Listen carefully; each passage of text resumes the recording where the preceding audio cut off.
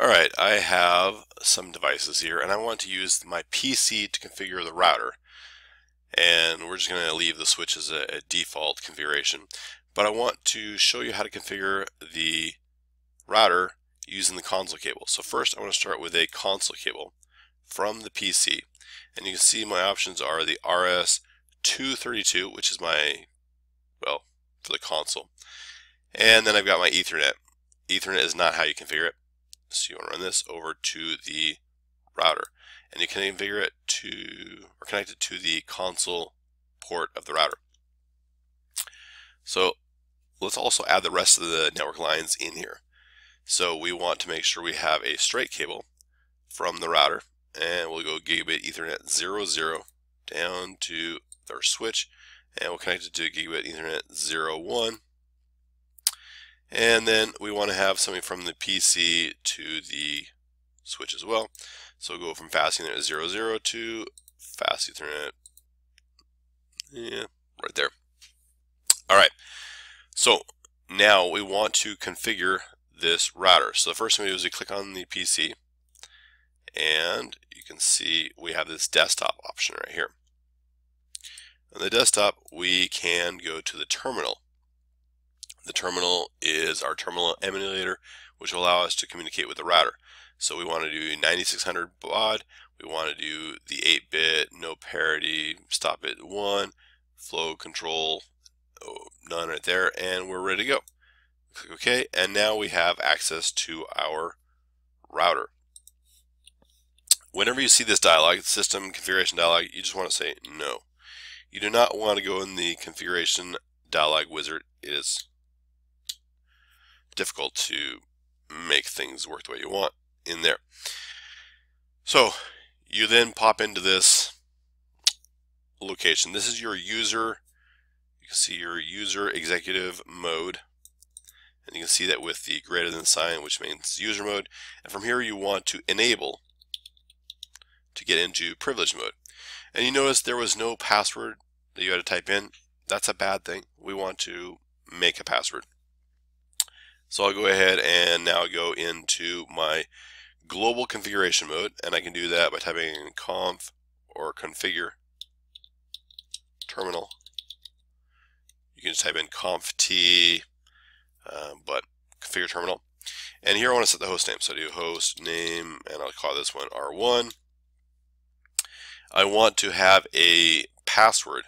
Now this is my enable password to get into privileged mode.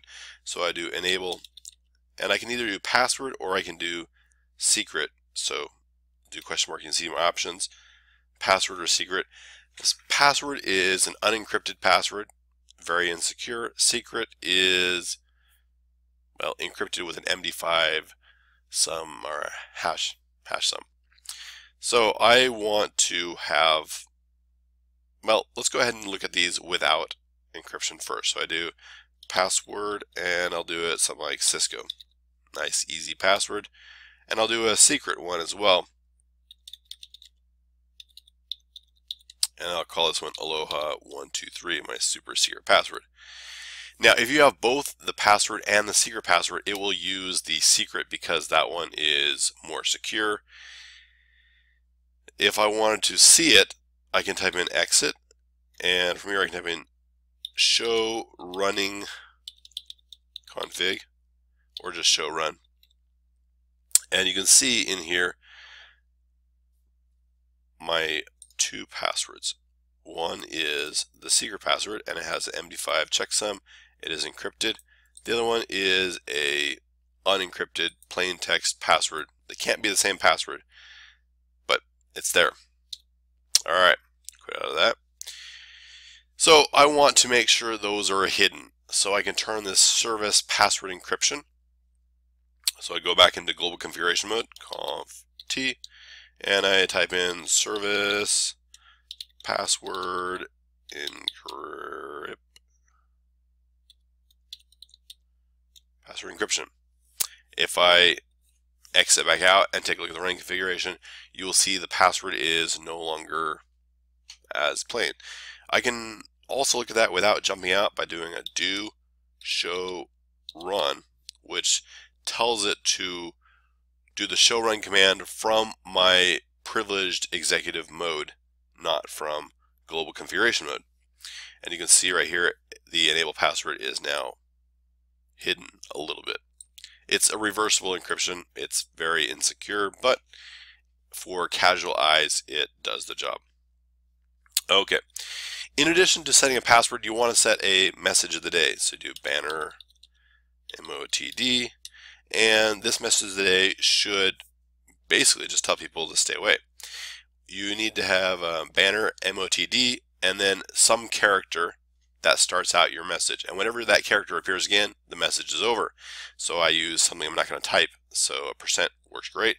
No unauthorized access, and then another percent, and hit enter, and that becomes the message of the day. So when someone logs in or tries to connect, it will tell them no unauthorized access, and then they cannot say they didn't know. The next thing I want to do is I want to secure my console connection.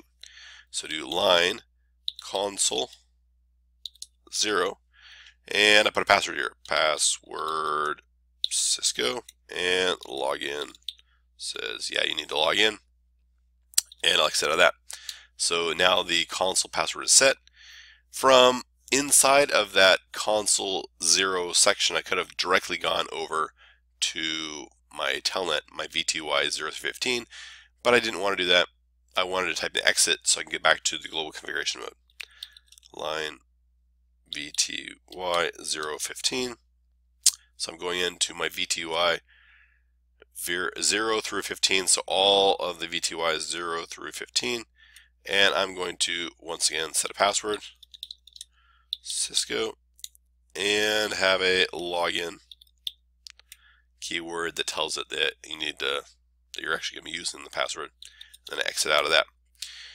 Alright, if I were to run the do show run command here, I can see my password, my enable regular password.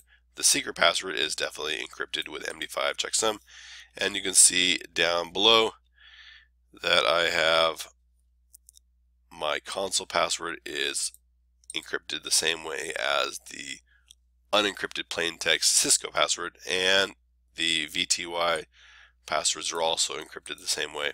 So it is very insecure. You can also see my banner of the day message. Alright, in order to be able to communicate over the network, I need to have an IP address. And if we remember correctly, I set up the line going to gigabit Ethernet 00. So I'm going to go in there, int or interface, G or gigabit Ethernet 0/0. I can type in this, or if I wanted to, I can just type in int G0/0. I like it the shorthand. It's much easier. You can type in the long way. That's fine too. Alright, the first thing you want to do before you assign IP address is assign some kind of description to that interface. So this is my LAN gateway, because it's the gateway going to the LAN. And I'm going to assign an IP address 192.168.0.1, and give it the mask of 255.255.255.0. Interfaces are by default turned off, so I need to remove the turn off command. Every time you want to remove a command, you just put the word no in front of it. So no shut down. That removes the shutdown command that is in there by default. And now the interface is live.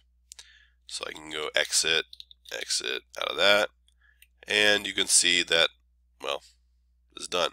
Now I'm still on the PC, although I can slide this aside, and you can see that the PC to the switch is green, indicating it's live.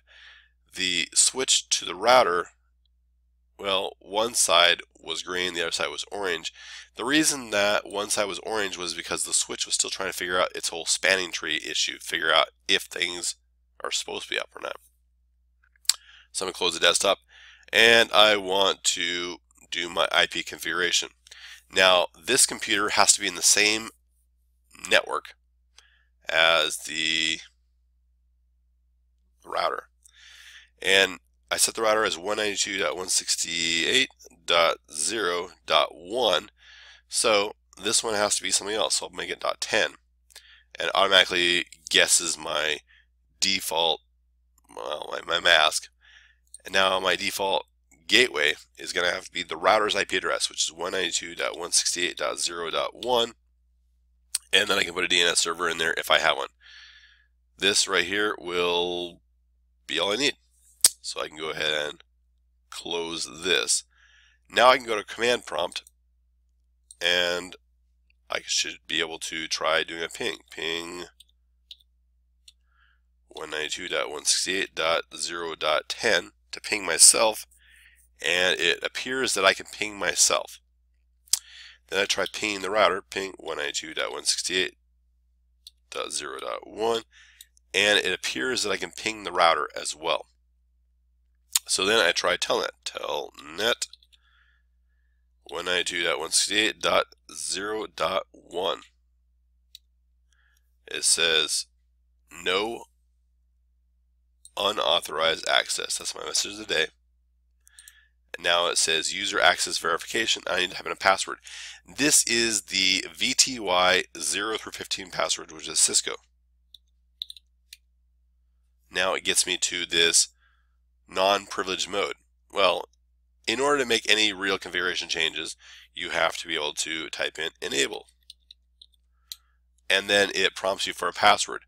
Now, if you remember, I set two passwords. One was the enable password of Cisco, and one was the enable secret of Aloha123. So I need to type in Aloha123, and that will get me into my privileged mode. I can type in show run. So there we go. So this shows you how to get connected to the router over the network. You can see I used a console cable to initially configure the router, and then after that I use Telnet to log into the router through the switch up to the router, just through the network. So there we go.